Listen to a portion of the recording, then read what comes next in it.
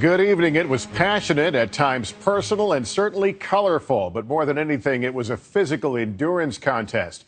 Last night's 3-hour-long debate among the Republican frontrunners had the candidates sweating it out. And that was before some of the night's most heated exchanges.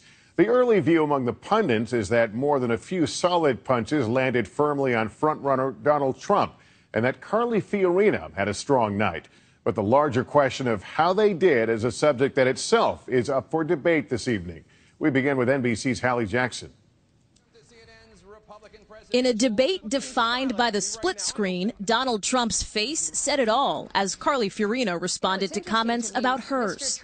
Last week in Rolling Stone magazine, Donald Trump said the following about you, quote, "Look at that face. Would anyone vote for that?" I think women all over this country heard very clearly what Mr. Trump said.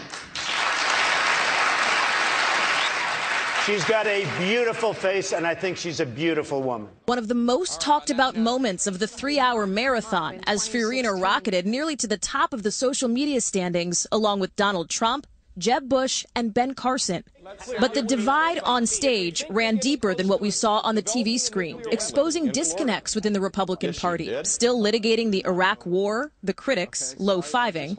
I didn't want to go into Iraq, and I fought it. As Bush defended his brother's policy. And he did keep us safe. Whether to legalize marijuana prompted a very personal moment. My husband Frank and I buried a child to drug addiction.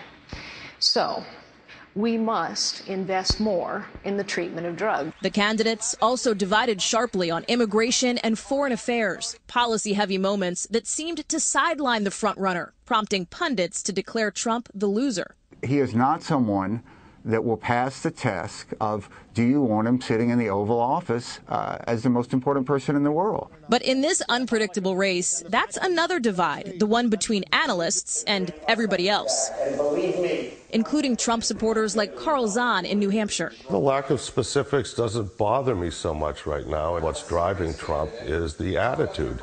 Trump got plenty of attitude from the other candidates. We don't need an apprentice in the White House. We have one right now. Trying to claw their way into the spotlight. And while Trump hit back, it was Fiorina who was the biggest hit. So confident, she skipped the usual ritual of spinning reporters afterwards. Her mic drop moment with momentum on her side.